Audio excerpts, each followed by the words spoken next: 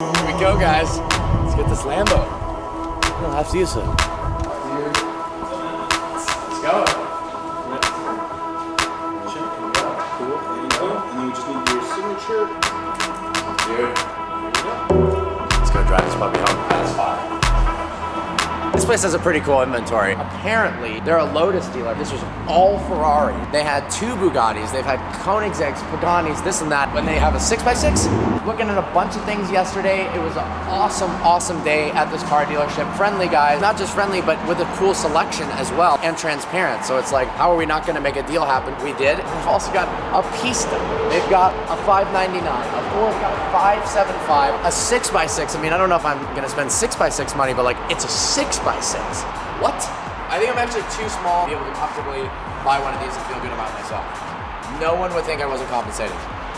I would be compensating, for sure. All right, anyways, moving on. So I was talking to Tyler Hoover, Hoovy's Garage, a good friend of mine. I honestly don't know a ton about old school classic Ferraris. I know this isn't old school. I'm the Lambo guy, in my opinion. I love Lamborghini through and through. So I know about the Jalpas and the Countachs. I was like, oh, a 348 manual, black interior, flawless paint, carbon fiber. I mean, that is pretty dang cool. A lot of people know about these cars. These catch on fire. These are legendary 575s. I mean, it just looks sexy. Testarossa, I mean, you can't hate a V12 Ferrari. Pretty hard to. Another Testarossa. So they just detailed it. It already looks spectacular, but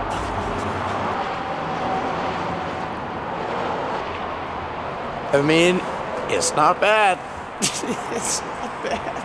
Oh, would you look at this? Oh my God, would you look at that? I'm on top of the world right now, guys. I mean, 5 years ago, I built this channel, got a Gallardo. 5 years later, worked my butt off, and here we are buying one in cash, literally. This is a dream come true. Thank you so much for the support. You guys are killing it. We're killing it together. You guys spoke. You wanted something more of a good buy. None of this new, overpriced stuff. A good buy. This is already depreciated. End of the day, you guys saw how much I got it for.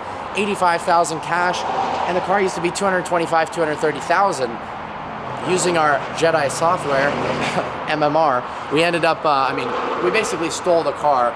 They admitted it, and only because we're gonna develop a long-term mutually beneficial relationship am I able to admit that out loud. I mean, no, I didn't steal it, I paid 85,000 cash, but I got such a good deal. They didn't make a lot on the deal at all, but we're good people. We're gonna come back, I mean, subscribe, get some views to the channel, and then all of a sudden it's like, it's Tuesday, it's CNC. Testarossa time, you know? That's my dream anyways. I wanna walk into, one day, you know, when I'm like 26, I wanna walk into the candy store that is CNC and just be like, well, I'll take a black chocolate truffle and a you know, a blonde Scouters 3000, please. And of course the cream white, cream fresh edition. And also, before we hop in this place is so distracting, guys. It's like, I just bought a freaking Gallardo, yet I'm like, what do they have? Look at that, Demon. Didn't know they had Demon. My boy Lee from Limp Bizkit. Dude, I'm just saying. Dude, I'm just saying, I hear that you like F100, so we got F100 next to your F100. With some flames on it. That's money, dude. I could run around this dealer. I'm pretty sure I can make a vlog that's 4 million hours long just at this. Come this way.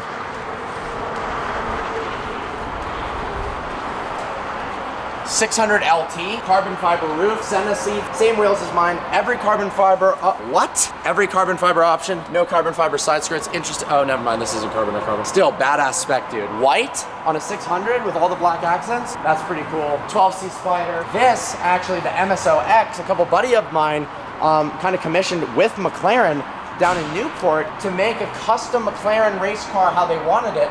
And you'll notice, it's the same scoop that comes on my 600 LT. This actually came first. I don't want to quote the number wrong, but I believe they only made 10 of them. Literally 10. And that's why to this day, yep, it is really expensive. I mean, stationary wing. The only difference between this and the 600 is they didn't have the Senna seats. They got P1 seats with the exact same roll cage and harness bar, carbon roof, roof scoop, and then they don't have the center exhaust coming out the back. 720S, I mean, these guys have deals on deals, right? These things are 400 grand. Watch this one. Dark purple, that's badass. Well, it doesn't say, but I guarantee it's not 400 grand anymore. It says 360 MSRP. Dude, I want every car in this dealer. I know the owner now, very friendly guy, but work with me, please. SVR, are you kidding? New G-Wagon, you know? And then it gets legendary over here, guys. It's like, what? Air-cooled Porsche, that's money. R8 Spider, thought it was a manual, but still 85 grand for that, that's amazing. Okay, this will be the last one because I could go here all day. This is, I'm pretty positive, an E5 AMG or a first year of the E63. It's an E55, so I want your guys' opinion on this, and this could be cool for the future. This car was actually, I was in debate with myself for a very long time before I got my M5, which started the channel, as you guys know. These were a tiny bit more, so I'm glad I got the M5. M5 was 17K, these were about 20. The M5 new was like 70K, this was new for about 80K. Depreciation had taken its toll. It was a good buy. What's the cool part about this? Look, it's a V8 and it's supercharged, and you can do a smaller pulley, a tune, and then easily it's making in the 500 horsepower and then the high 500 pound-feet of torque. Whereas the M5, cheaper, more reliable-ish, manual only.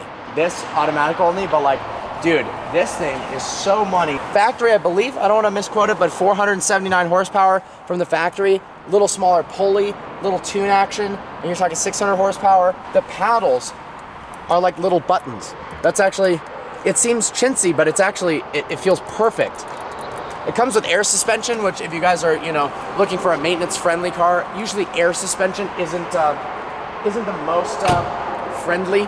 But if you know what you're doing and you look and you can service the air suspension without just taking to Mercedes and going, please help me. Same with Range Rovers. Older Range Rovers, the air suspension always breaks, but there's always a solution to every problem. And there's usually a guy who can fix your stuff for way cheaper than a dealership. These guys have their own service department. They were able to check the Gallardo clutch and make sure it was fine using a flashlight through a little port window, because I said, look, I need to know. The clutches allegedly are made of cheese from the moon. That's a quote from Lamborghini themselves. That's not true, but they, on the forums, they would say, you know, is the clutch made of cheese? And I would be on the, oh, whoa there. Tripping over a speedster, why don't you? It turns out the clutches are not made of cheese. I tried to eat my clutch after it broke and it was disgusting. It was made of Kevlar, it turns out. I got a Gallardo. I'm like running around frantically like a little girl, and then finally I remembered that it's time to go back to class. It's in here. So I'm gonna pull this out. We're gonna go for a rip. We're gonna take it home. I'm gonna drive to the Canyons, and I'm gonna have a Gallardo for the rest of the history of the channel, or whatever. Hold on.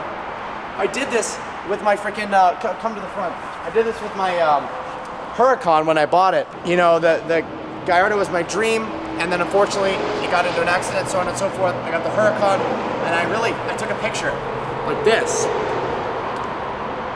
And I will remember literally my face pressed against a weird piece of metal while everyone's looking at me, which is exactly what's happening right now. And I was so happy, so I really just don't care at all.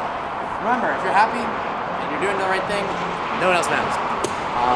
Other than your family and friends, but yeah. Switchblade, obviously useful.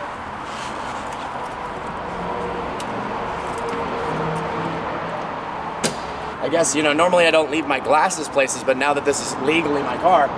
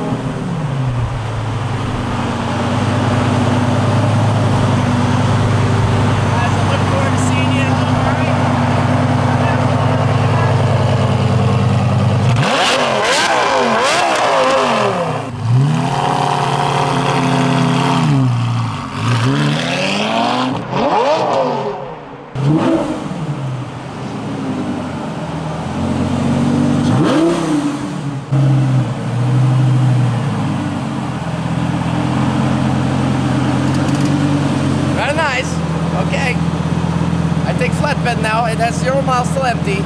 Deuces. I'm so happy, guys. And I hope you are too. This feels like a win for me and the channel at the same time.